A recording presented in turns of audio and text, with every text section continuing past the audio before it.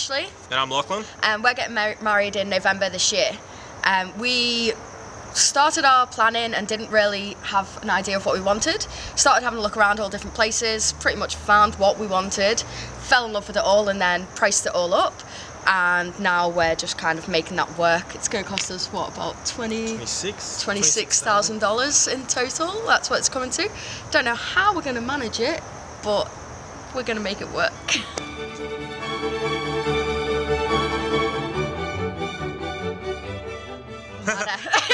The suits he's got to organise, yeah? I'll be doing the suits and that'll pretty much be it for me. At the beginning, he was a bit of a groomzilla, though. Any decision I made, he needed to make sure that it was perfect and what he wanted, but now he's kind of got over that. And I'm allowed to do it all now, so it's pretty good. Yeah, we had big issues. We had put the deposit down for Janshep, and then we found out that my brother wasn't going to be able to come over from England. So we tried to change it all to move to Bali so that he could come, and then many other issues after that means that we had to just pretty much go back to plan A. Yeah, which is what we wanted originally, so that's worked out well.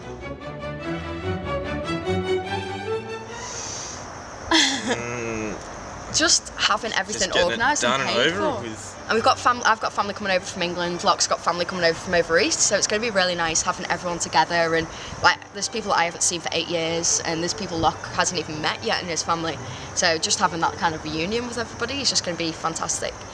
Should be good.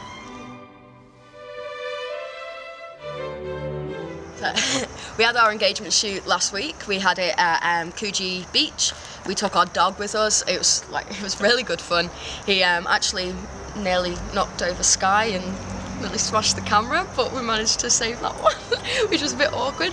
But it was really, really good fun, and it's going to be awesome having the guest book to be able to, for everyone to be able to see those photos and see the difference from normal everyday us to all glittered and glammed and wedding day us, and have that as like part of like a memory, and seeing Zeus as a puppy and everything with us, and then when we get married he's going to be bigger and being able to see, he's like our little baby, so doing all that.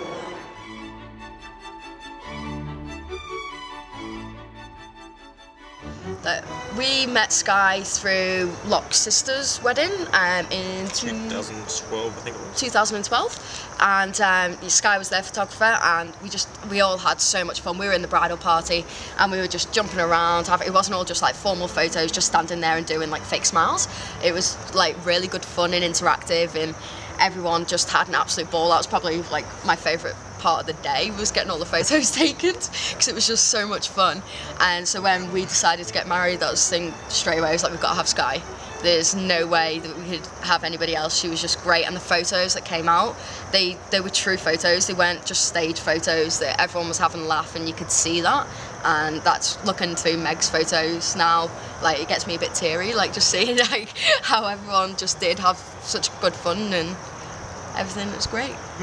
No, it was good fun. I enjoyed it as well, like the whole mucking around aspect, and it was good, getting everything sorted. That just looks like awesome fun, and it's a chance to bounce around. Locke's not as keen on it as I am, because my family just loud and just burst into song and everything, and like I just reckon that's just a really good keepsake, like for the day. Just something like, it's not something you need to broadcast to everyone, but you can all get together in the future and just laugh about it.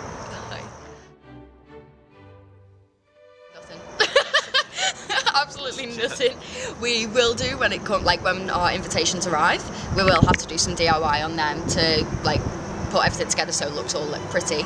But other than that, we're not very crafty people, so if other people can do it for us, more the better. Just pay for it to get done, pretty much. Centerpieces, we'll probably do some on that, but other than that, nothing. Don't get me. You're funny.